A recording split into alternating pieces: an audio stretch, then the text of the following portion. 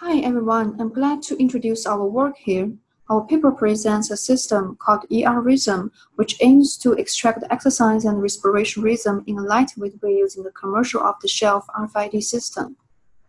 Many people may fail to achieve safe and effective exercise due to the lack of measurements for their physiological signals, which could result in serious physical injuries and visceral organ damage during exercise.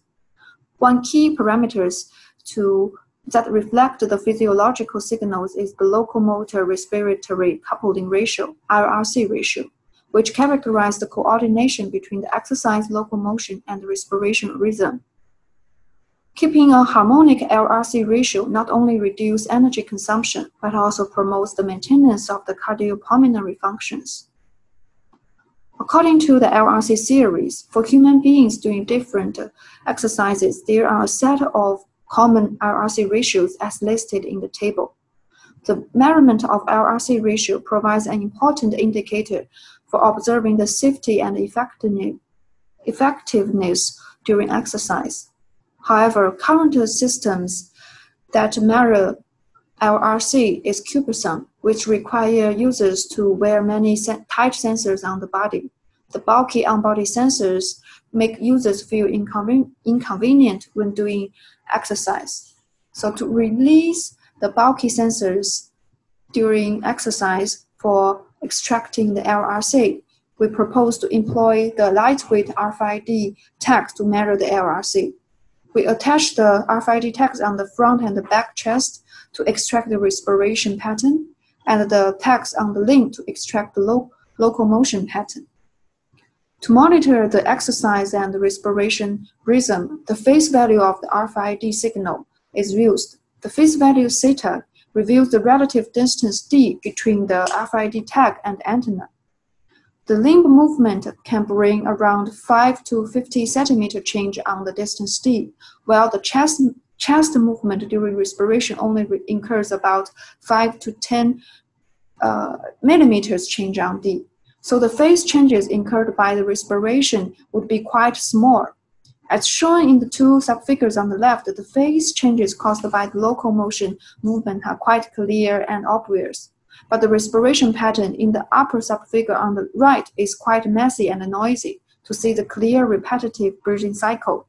Therefore, we propose dedicated signal amplification and denoising method to retrieve the clear respiration pattern. After our processing, the breathing cycles shown on the bottom subfigure on the right are clearer to provide the accurate respiration pattern. To amplify the respiration pattern, we employ the respiration mechanism of human beings.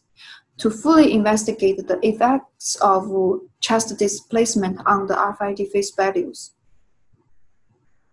When a person breathes in and out, the whole chest is simplified into a cylinder, will expand and contract accordingly. Previous work only used the front chest movement to monitor the respiration pattern, while we know that the front and the back dimension can be fused together to amplify the respiration pattern. In this way, the respiration pattern can be more obvious. Second, we denoise the noisy respiration pattern affected by the torso movement. For the periodical torso movement, it can be simply removed by a low-pass filter since the exercise movement is more frequent than the respiration. While there are also random torso movement, for example, during running, the body could move backward and forward randomly. By summing the phase values of the front and the back tags, the effect of the vertical and horizontal torso movement can also be alleviated. Finally, for LRC estimation, we adopt a correlation-based method.